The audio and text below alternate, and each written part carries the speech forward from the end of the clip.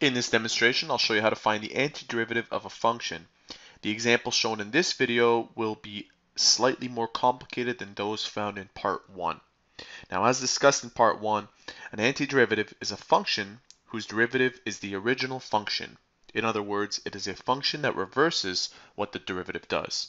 To deal with these more complicated functions, I have included a table of useful antiderivatives. In question number 1, they ask us to find the antiderivative of 5 times sine x plus 2 times x to the power of negative half. Now this one is simple because we did examples like these in part 1.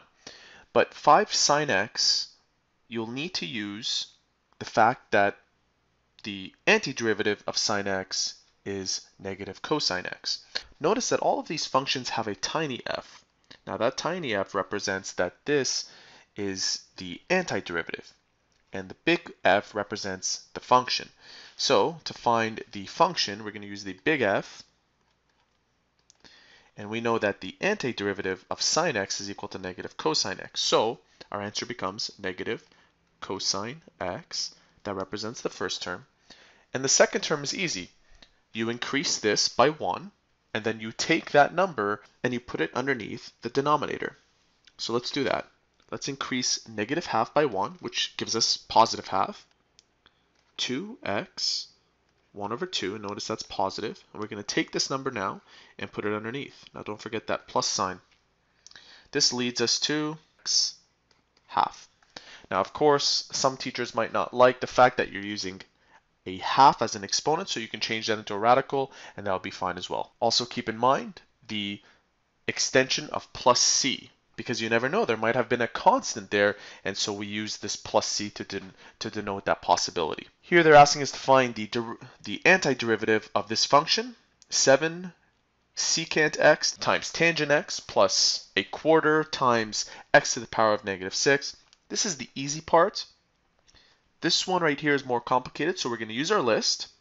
Secant x tan x gives us secant x. So we have 7 secant x, and this part right here, we're going to increase that by 1, giving us negative 5. We're going to take that negative 5 and multiply it by 4 because we're going to put it in the denominator position where the 4 is, and so we end up with negative 1 over 20. Now don't forget the plus c. You'll need to get used to that. Let's move on to question number 3.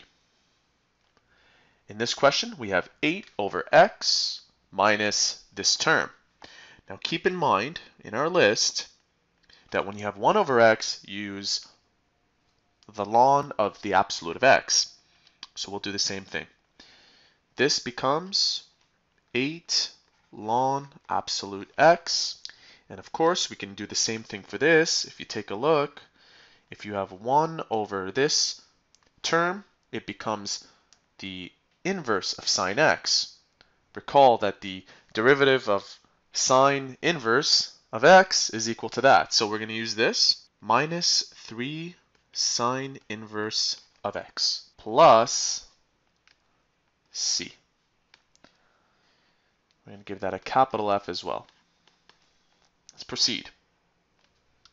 Now in this case, you can easily get confused here, but recall that in algebra, this denominator can be given to both of those terms above. So you end up with x squared over the square root of x plus 3x over the square root of x. Now that being said, we can change this into exponential form, like so, x to the power of half. And we can change this format so that it looks like this, x squared times x to the power of negative half, and similarly 3x times x to the power of negative half.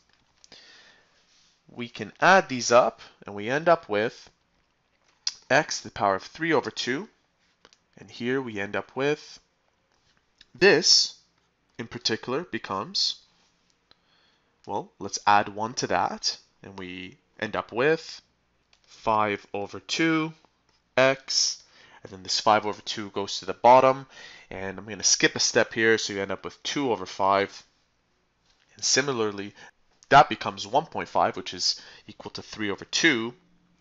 So we end up with 3x, 3 over 2, and then we're going to put 3 over 2 at the bottom.